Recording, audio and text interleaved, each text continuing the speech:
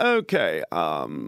This first question is, Tony, I hate the fog.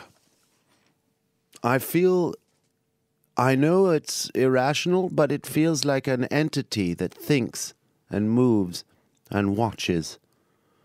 Am I bonkers? And what can I do to fix this if indeed I do need to fix it? Wonderful.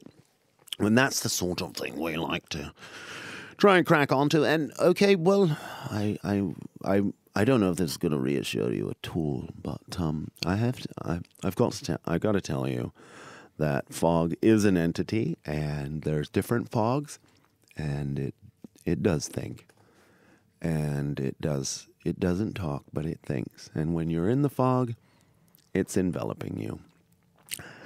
And it will try and steal your soul if you die in the fog. So try not to die in the fog. Just, sit tough, hang in there till the fog goes, and you're going to be okay.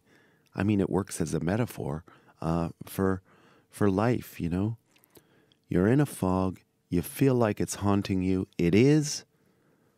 Accept it and then let it go. And hopefully the fog won't follow you around. I mean, winter fog is a particularly nasty fog. But ultimately, if we don't let it get to us, the fog can't hurt us. So try and remember that. Hey, fog, you may be all around me, and you may have really made my visibility poor, but that's not going to get me down, fog. And in fact, you know what I'm going to do, fog? I'm going to rise so far above it, I'm actually going to find a way to like you. Yeah, I'm going to say to myself, oh gosh, the fog is so atmospheric.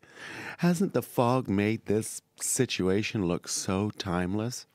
That's what I'm going to do, fog. I'm going to own you. I own you, fog.